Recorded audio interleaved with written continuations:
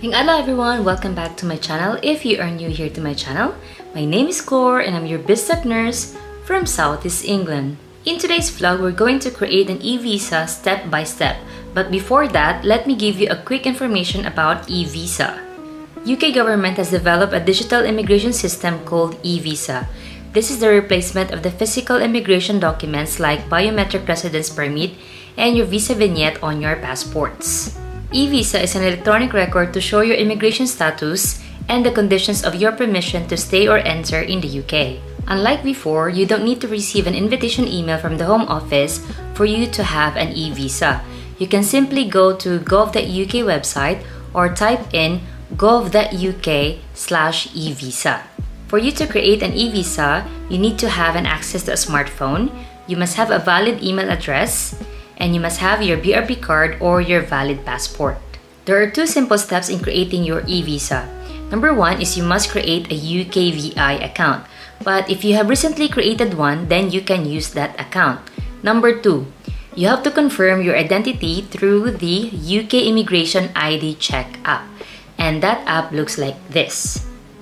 But don't you worry, while you're completing your ukvisa account towards creating an e-visa, there will be a link to direct you in order for you to confirm your identity through the app. Before we proceed to our step-by-step process in creating an e-visa, remember these following tips. Number one, ensure you are in a well-lit environment. You can use a flashlight or a ring light to help you lighten up the room. Okay? Number two, remove your phone case, as it would be easier to scan for your BRP chip. Number three, put your BRP card in a non-metallic surface or remove any metallic object near you. And lastly, just read and follow all the instructions for a smooth process. So the first thing we do is we will create our ukvisa account. First question, have you ever had a BRP? My answer is yes. Continue. Do you still have the BRP card? My answer is yes. And is your BRP still valid? My answer is yes. Continue. Then create a UK Visas and Immigration account. Hit create an account. Then who are you creating this ukvisa account for? Is it for someone else or for yourself? My answer is me, is for myself. Then it will ask for your details like your name. So your given name and your surname. Then continue. Then what is your country of nationality? Mine is Philippines. Continue. Then which identity document are you using? So I'll be providing my BRP. Then it will ask for your BRP permit details. So the biometric residence permit number and the expiry date. Press continue. It will ask for your date of birth, so day, month, and year. What email address do you want to use when you sign in into the account? After that, you will receive a 6-digit security code to your email. And then what phone number do you want to use when you sign into the account? And then you will receive another 6-digit security code to your mobile number. And there's a question, do you want someone else to have access to your account? My answer is no. Now let's sign into our ukvisa account. What identity document did you use when you created the account? My answer is my BRP. Then it will ask again for your BRP card number and then your date of birth. Then how do you want to receive a security code, either by mobile number or your email address? Now you can link your e-visa to your account. So there will be steps to follow for that. So there are 3 steps, and the first one is identity and contact. So you have to confirm your identity through the identity check app. And then there's account security and submit request. So that's the final step. So we will prioritize the first step, which is confirming your identity. Then hit continue. And it will ask you, what iPhone do you have? Then continue on the app.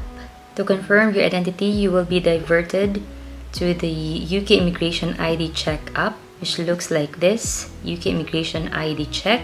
It will need to confirm who you are through your mobile number and email address. Then you can now start using the app. So since I registered my BRP in my ukvisa account, so I will be confirming my identity through using my BRP and by taking a photo. So which document will you use? I said I use my BRP. So using a biometric residence permit, you will need to take an image of the side of your card with the machine readable zone. The machine readable zone looks like this. So that's the back of your BRP card. So as I have mentioned in my tips earlier, you must have a well-lit environment before you do this, and you remove the phone case so it's easier for you to scan for your BRP chip. Take an image of your card. Take an image of the side of your card that has a code like this. So as I have mentioned earlier, make sure that it's a well-lit area. There's no glare, no shadows. And then it should be a flat surface, ideally not a metallic surface, since the BRP has a chip in it. So in my first attempt, it says you are using the wrong type of document, because at that time I have no idea that it has to be a very good lighted environment before taking a photo of my BRP. So I tried again. You have to be very careful for that one. Okay, so access the chip in your card, access chip completed. Now the next step is taking a photo using your phone. So it's like a passport photo. There is a guideline in taking your photo.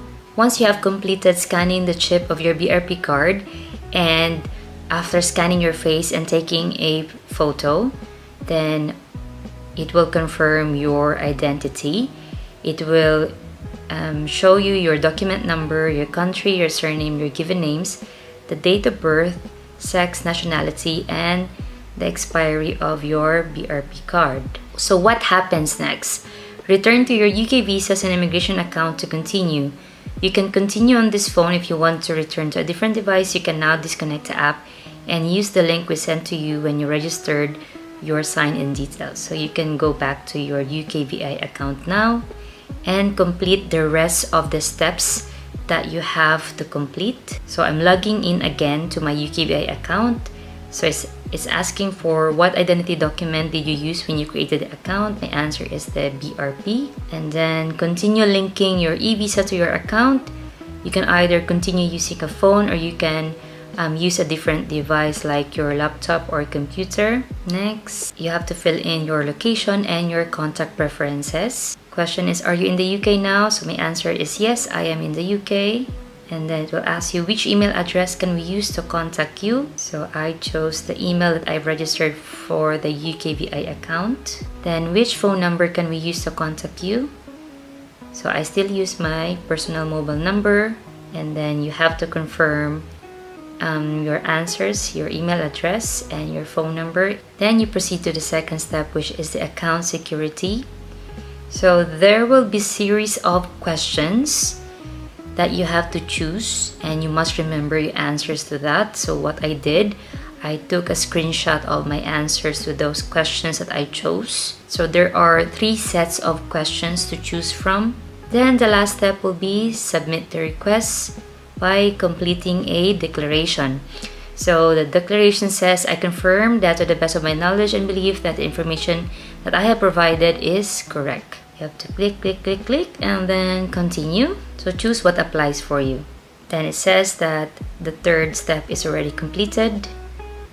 Then confirm and submit. So what happens next? So once you have completed your declaration, you will receive an email once your e-visa is ready to view. So your e-visa will be linked to your ukvisa account. So when your e-visa is ready to view, you can now log in back to your ukvisa account to check for your immigration status online. So you can share your immigration status information with third parties such as your employer or landlords. So now this is the email saying that you can now view your e-visa or your online immigration status.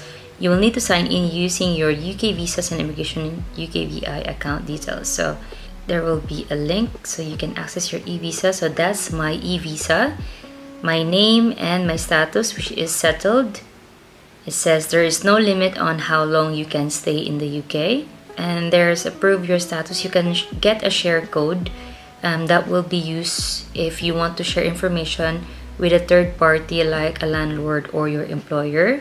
And then the last part is it will show you the conditions of your immigration status. So in my case, it is a settled status. Now you can access your e-visa. So we had gone through the step-by-step process from creating a ukvisa account towards confirming your identity through the ID immigration check app, and then eventually receiving an email confirming that now you can view your e-visa. So hopefully you find the step-by-step process of creating an e-visa helpful. And if you have family members, friends, or colleagues that haven't completed yet creating an e-visa, please share this video.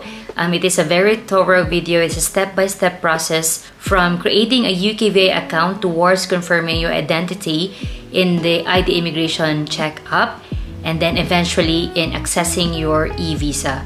So thank you for watching my vlog for today. I hope you find value from this vlog, and please do like this video if you find this informative and helpful, and please don't forget to share this video. Once again, thank you very much, and I'll see you soon. Bye-bye!